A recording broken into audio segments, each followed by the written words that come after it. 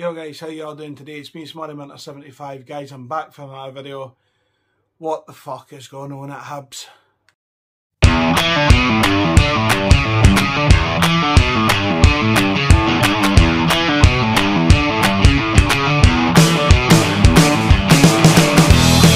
So guys, as I said in the intro there, what the fuck is going on at Hibs? Before I start as well, by the way, I have to say hello from COVID jail. Second stint in COVID jail for me, unfortunately. Tested positive for COVID this morning. So I've had a wee bit of time today to go away and reflect on last night's performance, and as I was in the process of doing that, it came out on Twitter today that Hibs fielded an ineligible player for the game against Morton last night. And since then, obviously, Morton have been rewarded a 3-0 win. We're packed out of the League Cup at the group stages. And we've now had a Zoom call with Ron Gordon. The fans, I know the podcast guys have had a Zoom call with Ron Gordon. Now, first things first, I'll talk about the game last night. The game last night was fucking dreadful. There's no other words that I can use to describe last night. We have not learned from last season's lessons whatsoever. The build-up play is slow. We are not nearly quick enough. The passing was absolutely shocking. There was flashes of individual brilliance last night. Ewan Henderson obviously getting his goal. Tavares came on and within the first minute showed a wee bit of skill. Bojang won more headers in the first 2 minutes than what Christian Doige did the whole first half. You know, so there's glimpses there of what, you know, could be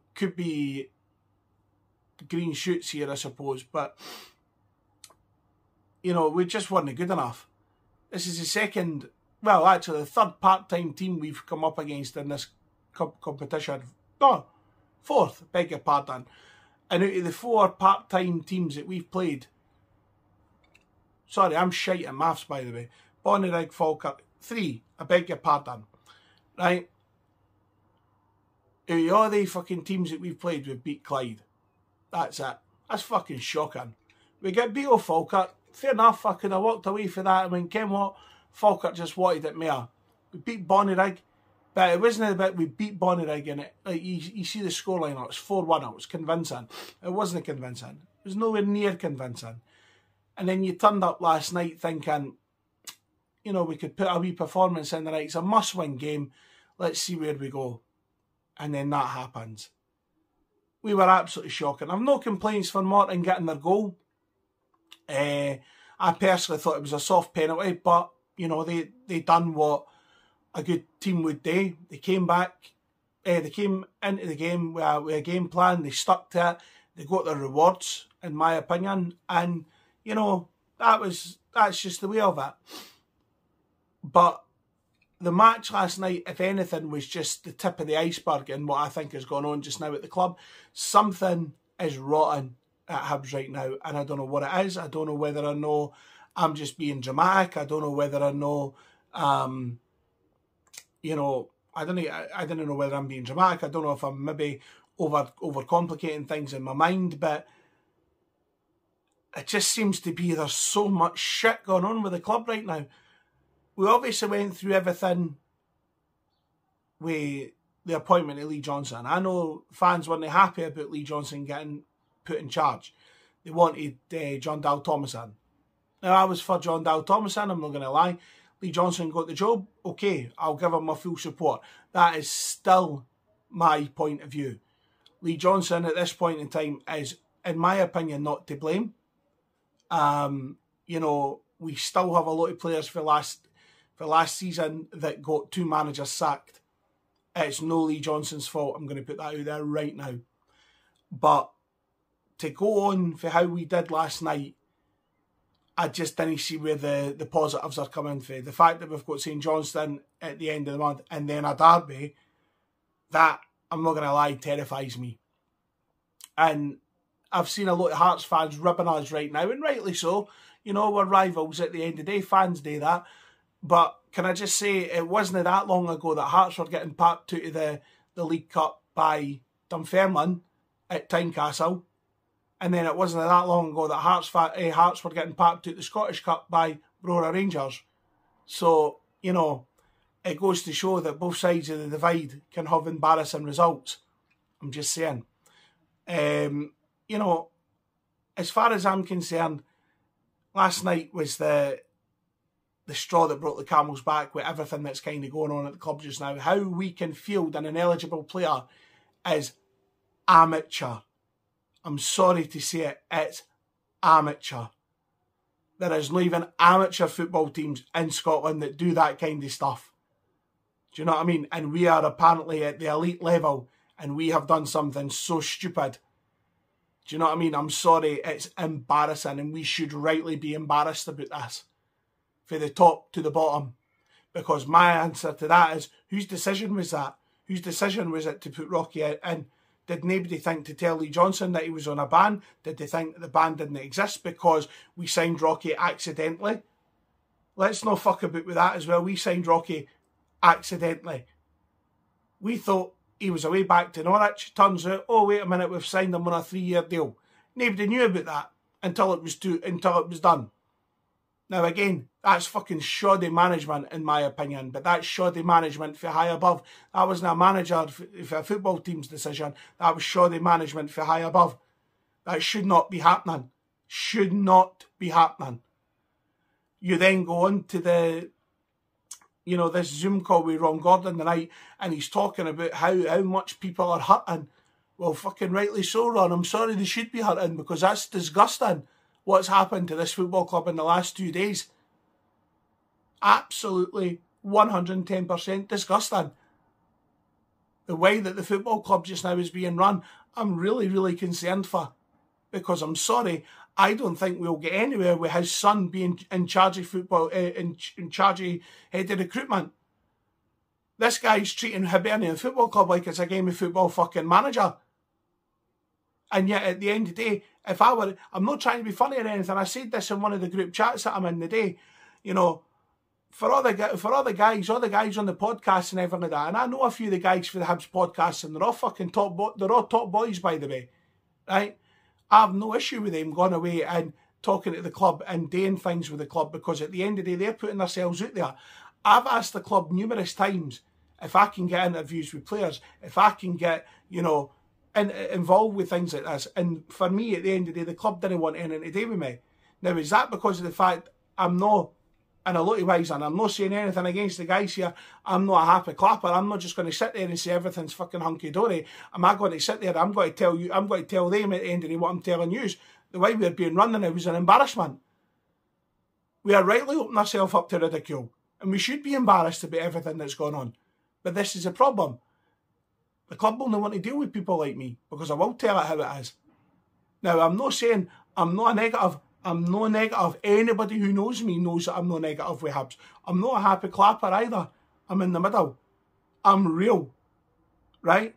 If Hibs play fantastic football and they hump a team 4, 5, 6, 7, 8, 9-0, whatever it is, I'll sit there and I'll say how good the players were. If we get beat, like for example last night, if we get beat off a team at the end of the day that we have no right to get beat off, I will call everybody out for it. I'm real. I'm not a negative. I'm not negative. I'm not a happy clapper. I'm real. But this is a problem. I now can't go away and speak to the club about this kind of stuff because they didn't want to hear from people like me. Because as I say, I will call people out for it. And I will say, if Ron Gordon was on the phone to me now, I'd be saying to him, get somebody else in who's got more experience when it comes to football recruitment and know your son. And he can sit there and he can defend him all he wants. 3 managers now have came in for this process. 2 have been sacked. If Hibs keep going the way they're going, and especially where the fans are concerned as well, Lee Johnson will get sacked as well. It's the way that it seems to be gone right now, and I don't understand where it's coming from. I don't understand how at one point we had a really, really stable, sound football club to this. Is it individuals? Is it people at the end of the day losing touch with the football club again? As a fan, I have never felt so disjointed for the football club than what I currently do. And I've lived through the shit with Terry Butcher and Pat Fenlon. I even lived through fucking Colin Calderwood. I'm too young to remember the likes of Alex Miller, but I remember how fucking dross the football was under him. Get what I mean? I've seen bad times at Hibs, and I fear that I'm going to see worse times under them now. And this is what I'm fucking really upset about, and I'm really annoyed about, is the fact that nobody for the higher up seems to be calling this out. We seem to be going back to the bit where we're happy to accept mediocrity. And this is the problem. I'm not trying to be funny or anything like that. And I said this last season in a video, and I said it on a podcast as well, that if, for example, in the semi-final last season of the Scottish Cup, if we had beat Hearts, I beg your pardon, in the Cup and in the league the week before, everybody would have forgot about Sean Maloney. Sean Maloney would probably still be in charge because we beat Hearts. And I'm sorry, that's fucking sad. We can't go back to that. Right? At the end of the day, Sean Maloney lost his job because the football wasn't good enough and he didn't have the backing of the players. This group of players have cost 2 managers their job, and then he sit there and buy into the whole thing that, oh, we know that we let the manager down. Well, if you know you let the manager down, why the fuck did you not do your job beforehand? This is what annoys me. I know that the players can only do so much and the manager can only do so much, and you hope that the rest balances itself out with luck and everything like that during the season. The players and the manager can only do what they can do. I get that. But 3 managers have come under this current regime. 4 if you include Hecky, by the way. And they all seem to be failing at the same things. Recruitment seems to be fucking a big deal that just does not go away for Hibernian Football Club just now. Recruitment, it seems to be the fucking big thing. And on top of that, you're going back to fucking sitting there and saying, oh, the football isn't good. They're not, like, see when I hear Hibs fans say we're not playing the Hibs way. What the fuck is the Hibs way? Playing good football but getting beat by fucking 1 or 2 goals with a lesser team, but we're playing good football, so we're happy. The Hibs way accepting me to fuck you up, me to fuck rockery again. What is the Hibs way? Ken what I mean? It's fucking stupid what we are going through now, and it's actually fucking vibing. It's vibing with me the same way as it probably did with Hearts fans when it was Ian Cathro that was in charge. Ken what I mean? This has fucking gone too far. What is going on? I don't get it. I don't understand how we can go. Again, you look at fucking the season where it was a pandemic when we were all out. We finished 3rd in the league that season. 2 semi-finals and a cup final. Or no, whatever the fuck it was. But we finished 3rd in the league. And the first thing everybody says was, it's good to finish 3rd in the league, but that's because Hearts weren't in the league. It's because Aberdeen had poor seasons. You weren't going to give us credit. Nobody gave anybody fucking any credit for that. And that was poor. To go to the last season and the next thing you know, we're finishing fucking 8th in the league. This season, fuck knows what's going to happen. I said that in a tweet last night. Relegation could be on the fucking cards, by the way. Make no mistake about it. Do I think this current Hibs team at the end of the year is good enough to fucking stay in that league? I'm honest enough to say I don't fucking know. Do you know what I mean? Because I'm just seeing nothing that has changed between last season and this. Nothing has changed. And maybe that's just me being pessimistic yet again. Maybe, I don't know. But something has to fucking change, honestly, because I'm telling you now, we could be in for a long, long fucking road of a season, and this could be really bumpy for us yet again. Anyway, I'm going to leave it there because my fucking voice is killing me right now. I'm going to leave it there, guys. If you've enjoyed my ramblings and my ragings, please, by all means, give the video a thumbs up. It helps me out when you do that. Subscribe to the channel, Moneyminter75. Please, please, please follow me on my social media outlets. I'll try and put the links to all them in the description, and we'll just see where we go from there, guys. But hopefully, I'll bring it. Hopefully, when we play St Johnstone, we're going to have a better time yet. But we can only wait and see what happens, eh? But until that time, take care.